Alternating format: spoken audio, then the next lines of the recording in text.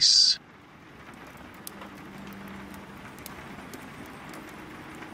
Once upon a midnight dreary, while I pondered, weak and weary, over many a quaint and curious volume of forgotten lore, while I nodded, nearly napping, suddenly there came a tapping, as of someone gently rapping at my chamber door.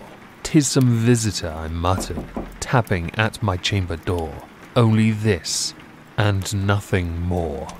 Ah, distinctly I remember, it was in the bleak December, and each separate dying ember wrought its ghost upon the floor. Eagerly I wished the morrow, vainly I had sought to borrow from my books surcease of sorrow, sorrow for the lost Lenore, for the rare and radiant maiden, whom the angels called Lenore, nameless here for evermore. And the silken, sad, uncertain rustling of each purple curtain thrilled me, filled me with fantastic terrors never felt before, so that now, to the still beating of my heart, I stood repeating, "'Tis some visitor entreating entrance at my chamber door, some late visitor entreating entrance at my chamber door. This it is, and nothing more." Presently, my soul grew stronger, hesitating then no longer. "Sir," said I, "or madam, truly your forgiveness I implore, but the fact is I was napping, and so gently you came rapping, and so faintly you came tapping at my chamber door, that I scarce was sure I heard you. Here I opened wide the door, darkness there and nothing more. Deep into that darkness peering, long I stood there wondering, fearing, doubting, dreaming dreams no mortal ever dared to dream before. But the silence was unbroken, and the stillness gave no token, and the only word there spoken was the whispered word, 'Lenore?' This I whispered, and an echo murmured back the word, 'Lenore,' merely this, and nothing more. Back into the chamber turning, all my soul within me burning. Soon again I heard a tapping, somewhat louder than before. "Surely," said I, "surely that is something at my window lattice. Let me see, then, what thereat is, and this mystery explore. Let my heart be still a moment, and this mystery explore. 'Tis the wind, and nothing more." Open here I flung the shutter, when, with many a flirt and flutter, in there stepped a stately raven of the saintly days of yore.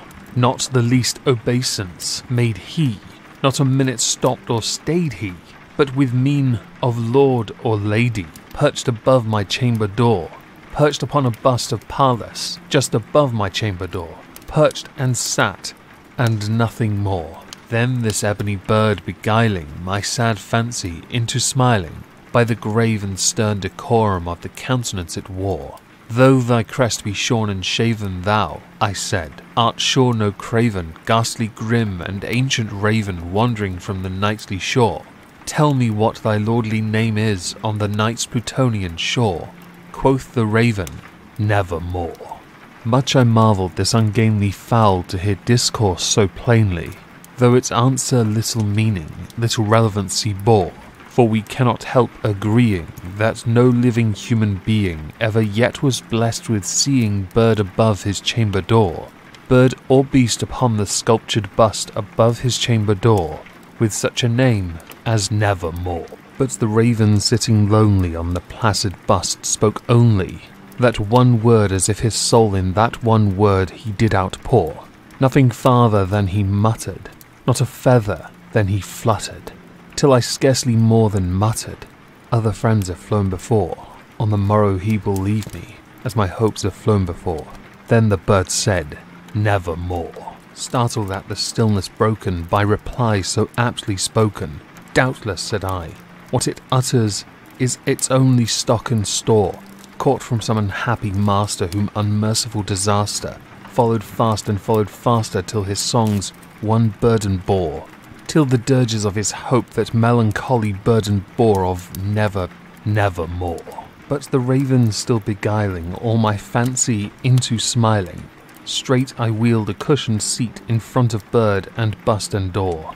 Then upon the velvet sinking, I betook myself to linking fancy unto fancy, thinking that this ominous bird of yore what this grim, ungainly, ghastly, gaunt, and ominous bird of yore meant in croaking, "Nevermore." This I sat engaged in guessing, but no syllable expressing to the fowl whose fiery eyes now burned into my bosom's core. This and more I sat divining, with my head at ease reclining on the cushion's velvet lining that the lamplight gloated o'er, but whose velvet violet lining with the lamplight gloating o'er she shall press, nevermore. Then, methought the air grew denser, perfumed from an unseen censer, swung by seraphim whose footfalls tinkled on the tufted floor.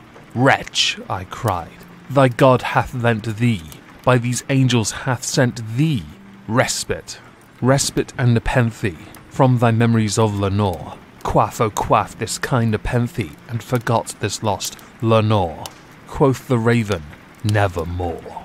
"Prophet," said I, "thing of evil, prophet still if bird or devil, whether tempter sent, or whether tempest tossed thee here ashore, desolate yet all undaunted, on this desert land enchanted, on this home by horror haunted, tell me truly, I implore, is there balm in Gilead?